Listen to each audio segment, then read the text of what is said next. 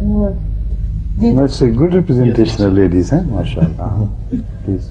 Did any of the previous civilization achieve some material progress as this civilization is experiencing in this modern age?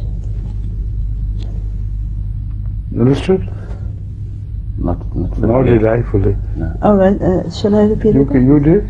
Did any previous civilization achieve the same progress as the present one? Yes. Which modern civilization has achieved? Modern age is experiencing. Yes. It's very interesting that only the other day I was reading a report on their findings on Pompeii, which is called in Urdu Pompeii. And there I first found this mentioned by the non-Muslim Western scholars, what has been already mentioned in the Quran.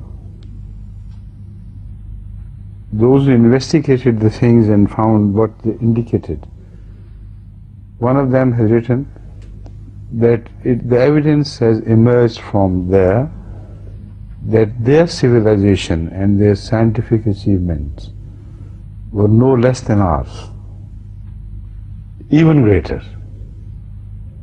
So the writer explodes the myth that we are at the foremost of progress.